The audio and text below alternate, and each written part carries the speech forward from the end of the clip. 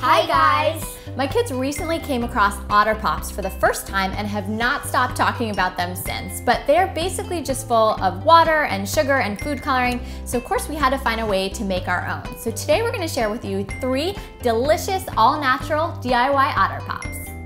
I'm Meg and I'm passionate about finding ways to make life with kids easier in the kitchen.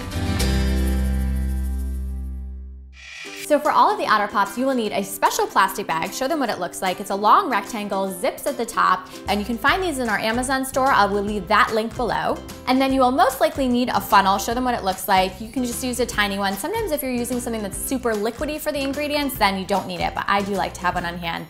And then finally, if your kids complain of cold fingers, these guys are super cool. They're neoprene and you just slip the pop right in. The fingers don't get cold, right? Brooks is a huge fan of these. So let's talk about the rest of our ingredients. So the first thing we're gonna do is a strawberry watermelon chia seed pop. So we'll use a food processor to get everything liquid, starting with our watermelon. Brooksy will put that in there. And I find that if you cut up a watermelon, it tends to go bad pretty quickly, so this is a really nice way to extend the life. Next, I have some strawberries. They're kind of like partially frozen. You can use them frozen, unfrozen, whatever. Oh, he's already got them in there. And next we're gonna whip it up, puree it. So I'll put the top on and then Brooksy, you can start it.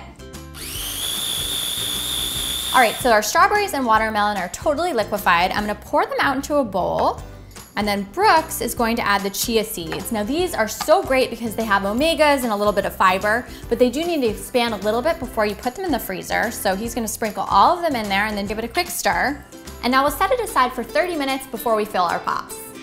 Our mixture is all set. You can see it's thickened up a little bit. And next up, we're gonna fill our pops. So I got one open. Now I have a trick to making these fill a little bit easier. Only do this if you're healthy, but.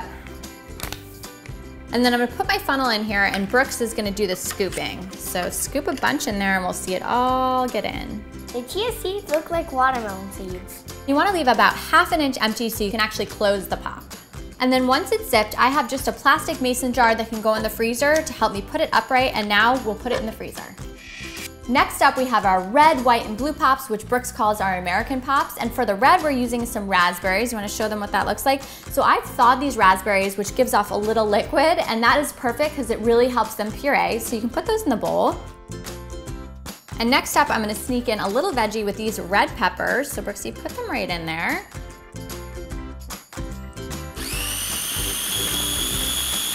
And then we need to make our blueberry puree. So again, I've defrosted these and they have a little juice. Brooksy will put those in there. We'll put the top on and puree. And you wanna process these pretty well because of the skin on the blueberries. So Brooksy, do you wanna hold the bag for us? Get it open, I unzipped it, and then I'm gonna use a funnel for this one, so put it in, and then I'll scoop the raspberry to start. It's gonna be so pretty when it goes in. Pretty. Does look pretty cool, Good huh? job, Mommy. Thank you. And next, the vanilla yogurt. And you can really use a regular yogurt or a Greek yogurt for this. I like the regular because it's a little bit thinner. Goes through the funnel easier. And next up, we have the nice blue of the blueberries. Ooh, loving that. Loving that. And then let's top it with a little bit more yogurt. That looks delicious. And finally, we have our orange pop. So Brooks is gonna take ½ of an orange that I peeled, put it into sections, put it into the food processor.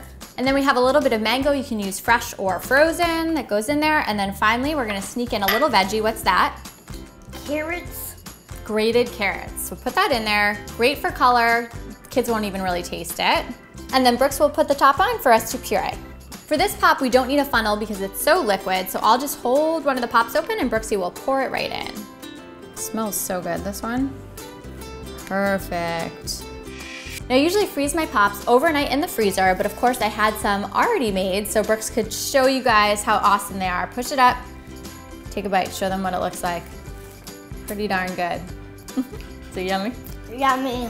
So I love these DIY Otter Pops because you can pretty much make them your own. Try different fruits and veggies, different add-ins like chia seeds, and mix it up so your kids are happy all summer long. Thank you guys so much for watching, and I will see you next time. Bye guys. Now I'd be really impressed if you could shoot a hoop.